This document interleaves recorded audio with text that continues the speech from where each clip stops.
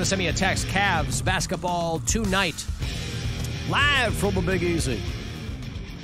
Cavs Pelicans in New Orleans tonight. 8 o'clock is your tip-off. So 30 minutes prior is when that pregame coverage will begin. If you are watching our show today, thank you to Debo Jim Jammers for assisting today. I forgot who helped today. That's who helped. Debo Jim Jammers. It's not so much the Debo that gets me as much as the Jim Jammers. Well, there's a little something for everybody in that one, I think. Little column A, little column B. There you go. So Cavs basketball tonight, and again, thank you to Debo. Debo. Of the Medina Jim Jammers, I believe. Oh. Very prominent family out there. If you listen to us on iHeartRadio, as always, thank you, because sometimes it's not always easy. But I like to know where people are out there throughout North America listening. Matt is in Irwin, Pennsylvania. Brian listens in Collierville, Tennessee. Andy is in Monroe, North Carolina. Monroe. And let me go back a ways. Mary is in Wake Forest, North Carolina. I'm sorry? Midtown Manhattan. Mary is in Astoria, Queens. This is an M-A-R-I on my list. You're right there. You don't care. I do care. You don't. I'm trying to care. Wait, so you are here Monday or not? I am. You are? Yeah. All right. I didn't know if you were going to be in bed all day. I would love to be. Oh, okay. If you're giving me permission to take Monday off, I would love that. It's you do what you need to tell me when you're gone. Yeah. I get in, I was just telling that Brian that about how I just I need a day to do things, to get things done and have things organized and get stuff together. Today's already been a long day. I have a spot in Brooklyn at 7:30 tonight. Okay? Mm-hmm. But because of the way that the trains are set up, there's no good way to get to it. No, you have to from Astoria to It's like Brooklyn going from Brunswick to Akron. Yeah, right. From going from Oh, you're going Astoria- home first. I can't. Here's what I did. So to go from Astoria to Brooklyn on a train is like an hour and 20 minutes because you have to go all the way top to bottom through Manhattan. There's nothing that connects Astoria and Brooklyn. So what I had to do today, because I have a 7:30 spot and then a 10 o'clock spot in Manhattan. So I drove my car from Astoria to Brooklyn, parked my car in Brooklyn, took the train from Brooklyn to work, which was still like 50 minutes, and it was delayed. So that sucked because I wasn't familiar with that. It's a different train system and a different train station than what I'm used to taking. So I parked my car in Brooklyn, took the train here, and then I'm going to take that 50-minute train ride back to Brooklyn, drive my car back into Manhattan to do my second set, and then drive my car home later tonight. And believe it or not, that's the easiest way to do this. That avoids 2 hours. It doesn't sound hard at all. I don't even know why you're talking about it. It sounds super easy. Well, what I'm saying is it's either that or 2 hours and 40 minutes on the train today. That sounds easy, too. That's terrible. That's so long to be on a train. Oh, you just sit there with your thoughts. That's too long. An hour and 20. You can get to Columbus in the time that I'd be sitting on the train to get from Brooklyn to Astoria. It's like 8 miles or something like that from my house. Hour 21 is what I'm looking at here on the train. Yeah, it's ridiculous. Because you're right. You got to go over, then you got to come down, and then you got to come back over into Brooklyn. Yes. I asked that, and they're like, yeah, everybody, there's no buses that run. There's literally no way. And they're on the same part of the little island. It's right. No, I remember having to do sense. stuff like that, and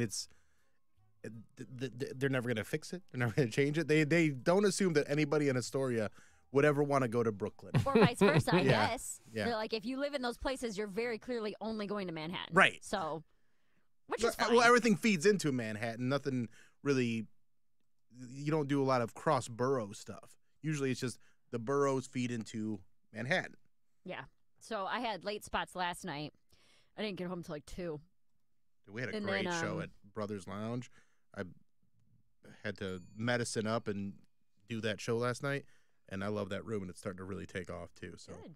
it's we don't have the bright lights and big stars like Mary does out there in New York City, but we're doing okay out here in Cleveland, building a comedy scene. our bathroom fan broke. And for whatever reason, when we signed our lease, they were very adamant. Like, you have to run the fan when you take a shower. You have to run the fan when you take a shower. Well, like, because of the moisture deteriorating tiles or something. And then it broke, and it's been like 3 weeks. We texted him, I was like, hey, the bathroom fan doesn't work. And then he came over this morning at like 9 a.m., knocking on the door, 8:45. And I had gotten in bed at like 2:30, 3 in the morning. And so our landlord had to come in and fix the fan. So it's just been a long day. I'm doing that one-liner competition tonight. I'm nervous, but I'm excited. I have it's a March Madness style bracket, so I have like 6 of them.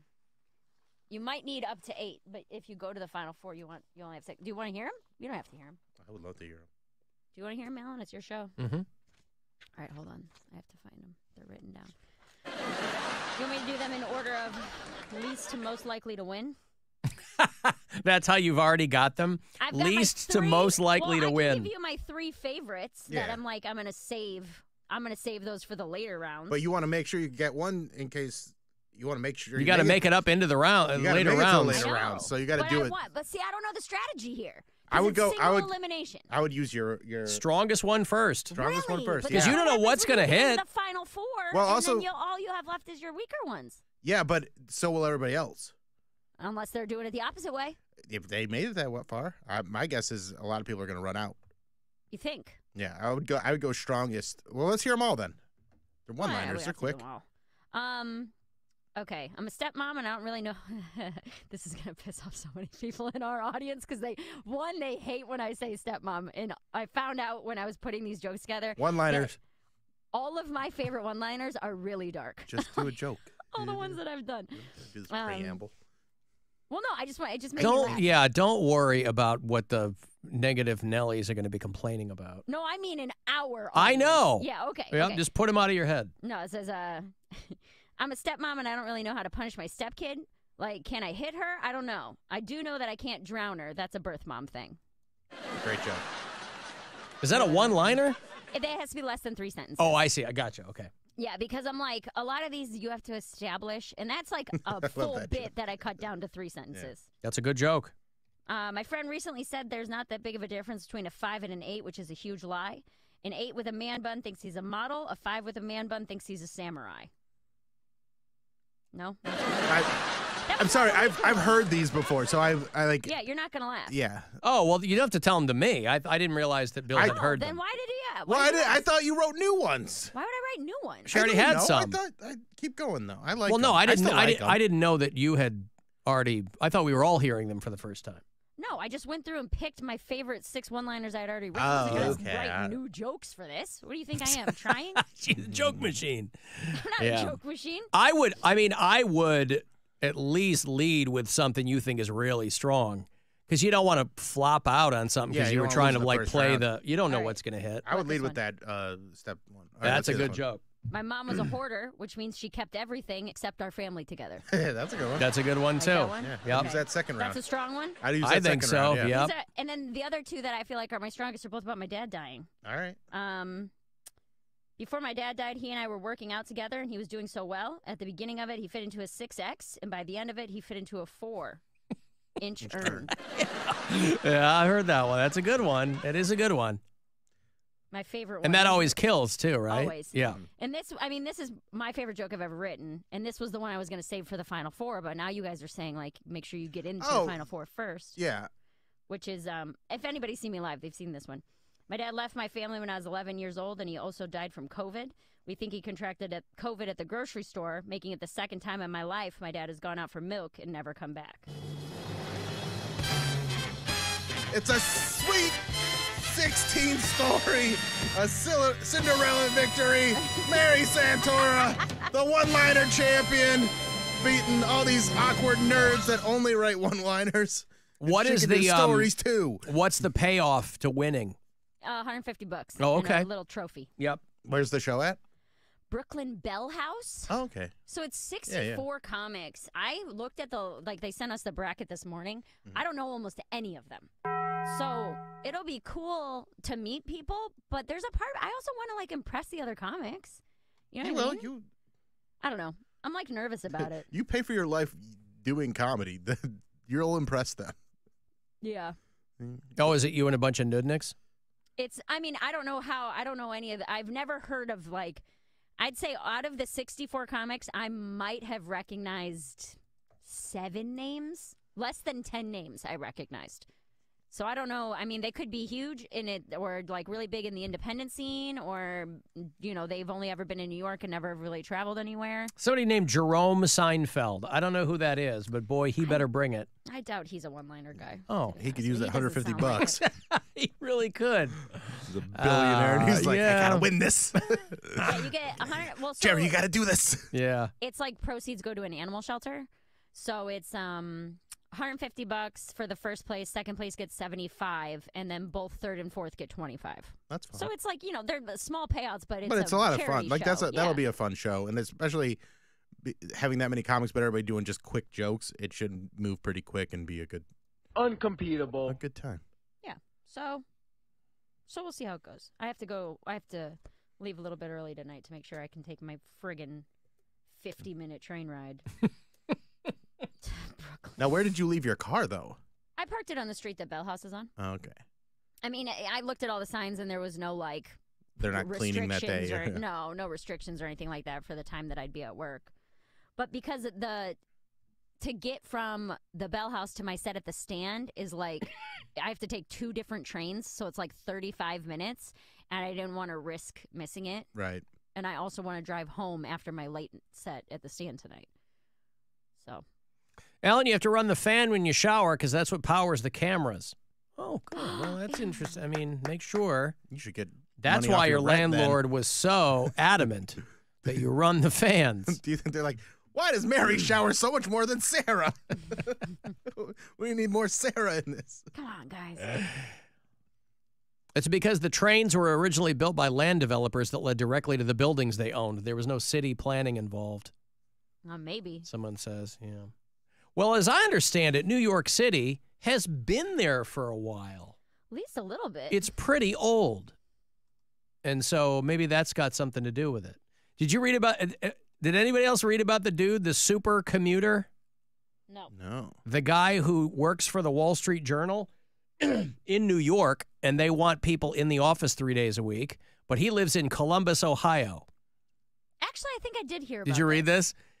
He's like, I thought that I could work the numbers out to make it work, but it's getting really hard to do because when he's there, he's sleeping with friends at their apartments, or he's cashing in points on hotels, or he's like, I'll stay at a Hyatt in Queens, and then I'll stay somewhere else, just so he can work in New York And live in Columbus? Ohio.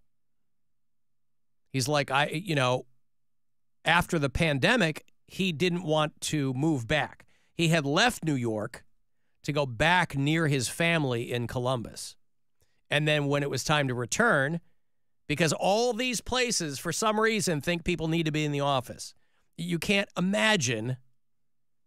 And there are some jobs, maybe you could make a case for it, but you can't possibly imagine why they would want a guy writing articles in the office 3 days a week.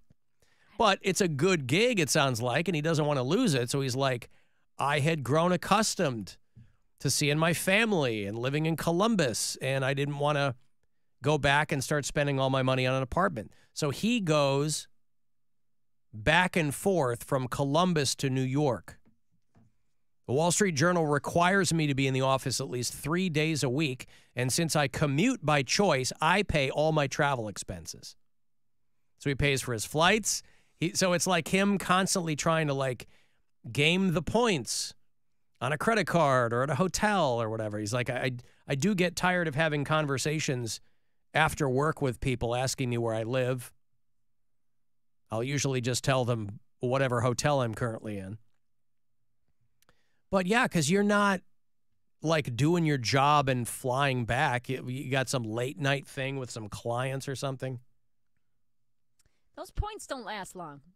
Well, that's how the article kind of ends. Yeah. Well, I got my United credit card in 2019 or maybe it was 2020, 2021. I think my dad was dead, so it must have been 2021. And so I've had it for 3 years, and I acquired like 267,000 miles. And I used it for everything. I used it for travel. I used it for groceries. Like, that was my main credit card that I used for literally everything. And I mean, you'd think 260,000 miles, that's a ton of miles, right? Well, my trips home, getting myself, Brian, and his daughter here for spring break. And then we're also going to Arizona for a few days because his parents have a house out there. Yeah. My points are gone. It was, I mean, and I get it, it's 3 people. So I think it was like less than 10 flights that took up all of those miles. So if that guy is doing, and it took me 3 years to get that up to 260,000, and then they're gone in 10 flights. Yeah, he said in the end, my math didn't work. I blew my budget by 15% and drained my miles balance. Yeah. And because then I was like, okay, well, I also have an Amex travel card, but I wasn't using it as much. And I only had like 40,000 points on there. And that was 1 flight. Right.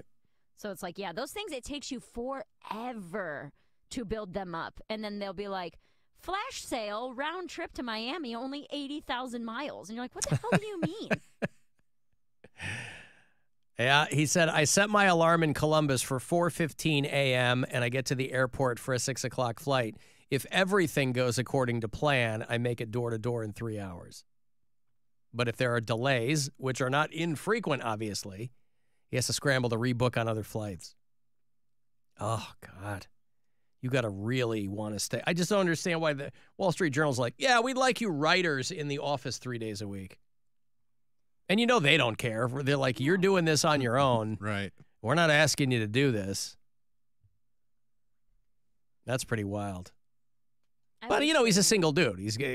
But it's still like crazy. It's a lot of running around. He was used to seeing his extended family? Yeah, like his sister and parents live in Columbus, yeah. No, a married guy could never do this. I mean, he ever could. do this. Well, he wouldn't be married for long. There's people who do that.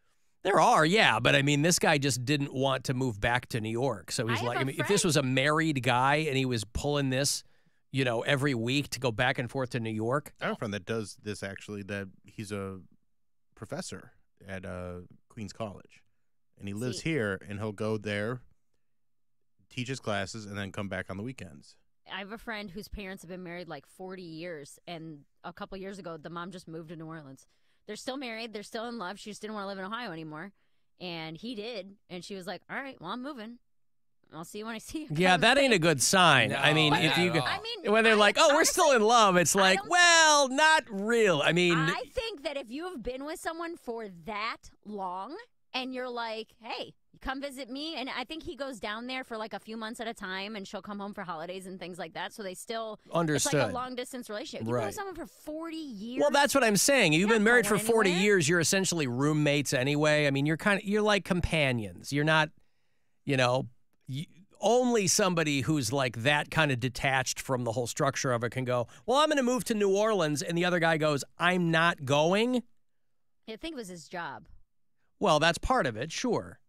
But either way. I think there would have been some compromise. Why New Orleans? I don't know. I might even have that wrong. I think it's New Orleans, but somewhere in the South.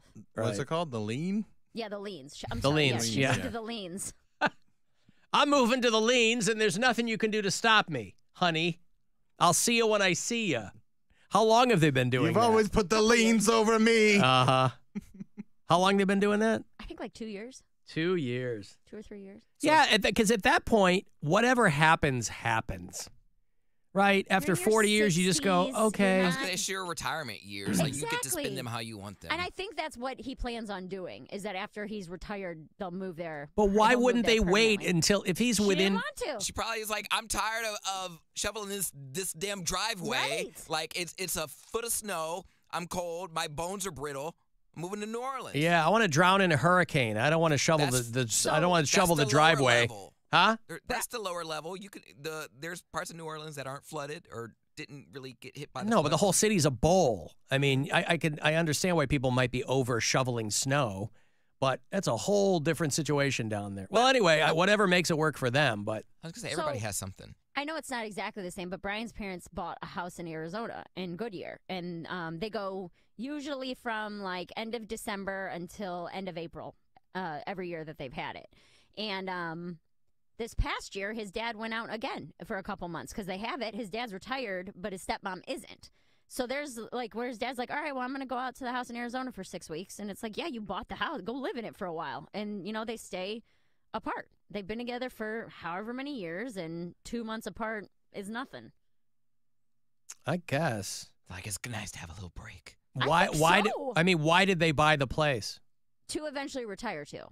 He was already retired, and she was retiring in a few years. I see. But in the meantime, it's like, you have a whole ass house. Go Yeah. live in it for a while. You got your mistress there, too. That's nice. That's fun. Well, that's where the whole ass house comes in. Yeah. That's why he calls it that. I got a whole ass house out here I'm tired of you. I'm going to the ass house with Becky. for 6 weeks. I highly doubt that's what's going Becky with the good hair. And ass. Great ass! I'm going to take a break. When I get the last word in, shoot me a text 35192, and we'll be back. It's the Alan Cox Show. On our free iHeartRadio app and your favorite smart device. Just tell it to play the Alan Cox Show On iHeartRadio. Our 2024 iHeartRadio Music Award.